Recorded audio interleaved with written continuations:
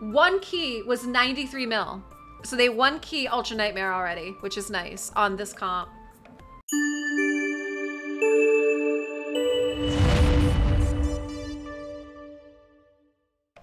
Alright guys, so today we have a champion showcase redemption from SirGanksAlot, and he would like you to see his Anax. He put Anax into an unkillable comp. He's very, very excited with him, and he has him in a Batman Forever.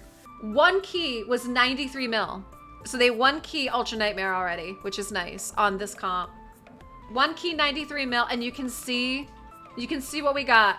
So we have Fahrakin, we have Anax, Seeker, Tower, and Warcaster.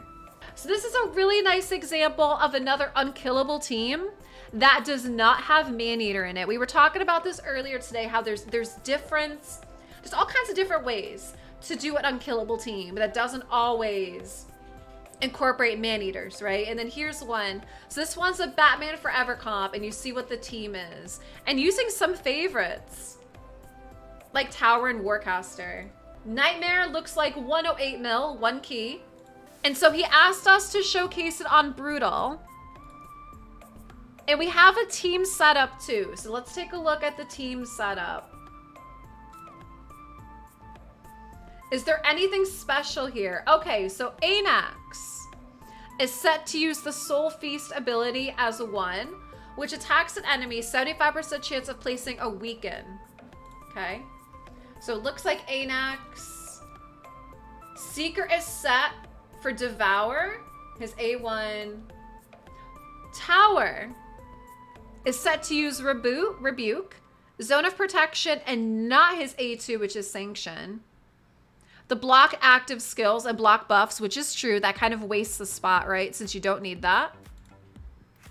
And then Warcaster is set to use his A1 and A3, but not the Ceiling Strike. Okay. So this is the team that we have. I'm obviously not going to touch it. Look, Clandaboss. And so we're going to run this on Brutal. He said it's good to go. It's auto from the start. And let's see how it looks. All right, let's go. Let's see how much damage we can do on Brutal. But you guys are seeing that it one keys Ultra Nightmare. And I love that, guys. I love the team attack. That is so cool. That is just really, really cool.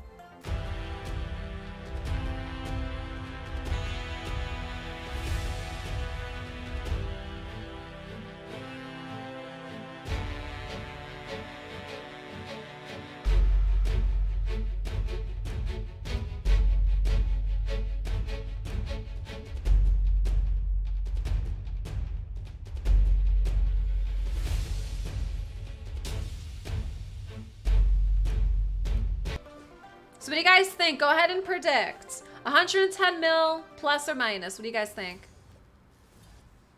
Yep. We don't, no Painkeeper, no Maneaters. Very nice. And so my guess is, like, you don't have to use Anax. You could use Feign. Like, you can use any other strong DPS in that slot, would be my guess too.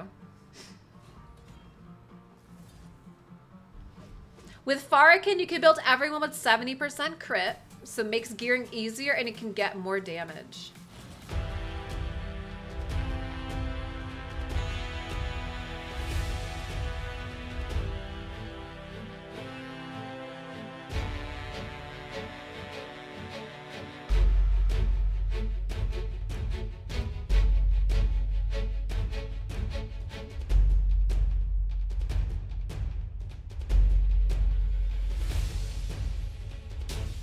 Alright, so far, turn 20, they're at 44 mil. What do we think, guys? Over 110? What do we think? What do we think?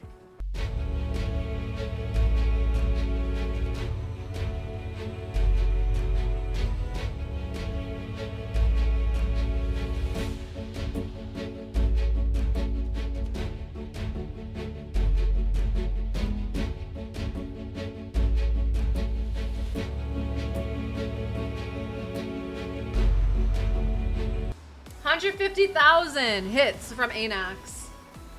He's the DPS for sure. Look at those hits, huh? 141, 133. Even Tower, I mean, Tower just hit for 159. So those hits are just really good. Beat down, I love it. That's just so cool.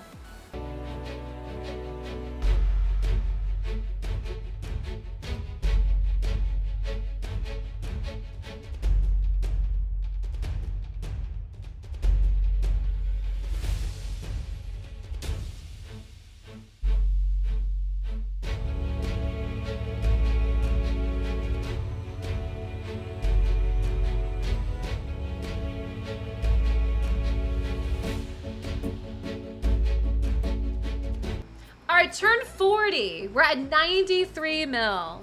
Turn 40, 93 mil.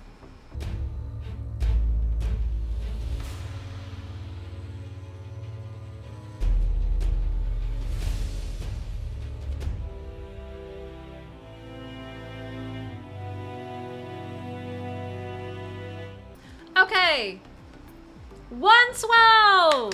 Those of you that set over 110.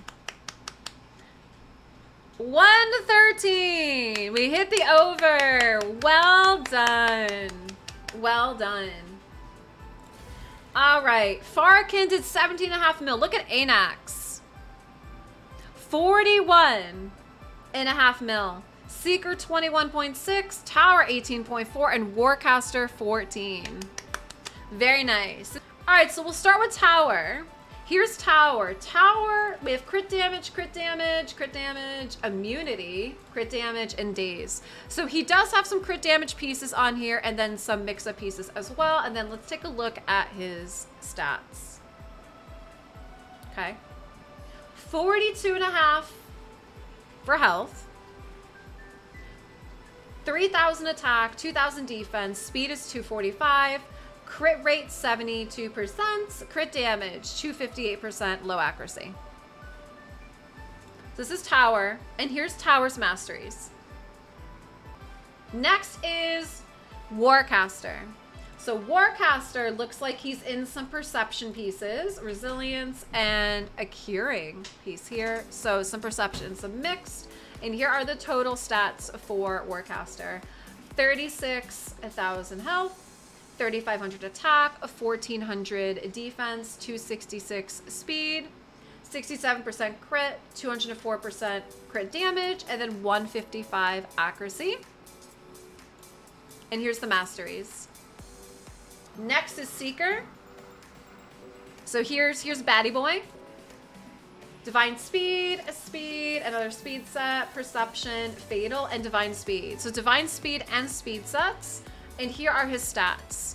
So he has a 28,000 health, 3,400 attack, 2,000 defense, 250 speed, 81% crit rate, 247% crit damage, and low accuracy. Yes, there's a crit rate buff. That's why no one's crit capped, okay? Yep. No one's crit capped because of that. That's intentional. Because what that means is not having to be crit capped means you could work on crit damage. Crit damage, you could work on speed. Like there's other things you could work on, right? And then here's Seeker's Masteries. Does you want to see that? Yeah, it makes gearing a lot easier. You could bring in more attack or crit damage when you don't have to work about being crit rate capped, right? Next is Fahrakin. So Fahrakin looks like he's got a couple mixed, but he does have crit damage, perception, stun, perception, and swift parry. So a couple sets and a couple mixed pieces. And here's his stats. So he has 28,000 health, 3,300 attack, 1,700 defense, 246 speed. He is crit capped. He's at 102. Crit damage, 221%, and his accuracy is at 257. So this is for Fahrakin, and here's a Fahrakin's Masteries here. Last one is Anax. So again, so he does have, he's a perception, cruel, crit damage, So he has a couple sets, and then a couple mixed, all right? And then here's his stats, 2,700 health, 5,300 attack, 1,300 defense. His speed is 219. 73% crit rate, 239% crit damage, and then 253 accuracy. Those are his stats, and then here's his Masteries.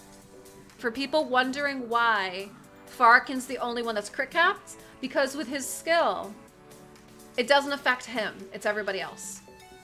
So SirGanksAlot, thank you very, very much for letting us showcase this. Guys, I hope you enjoyed. So round of applause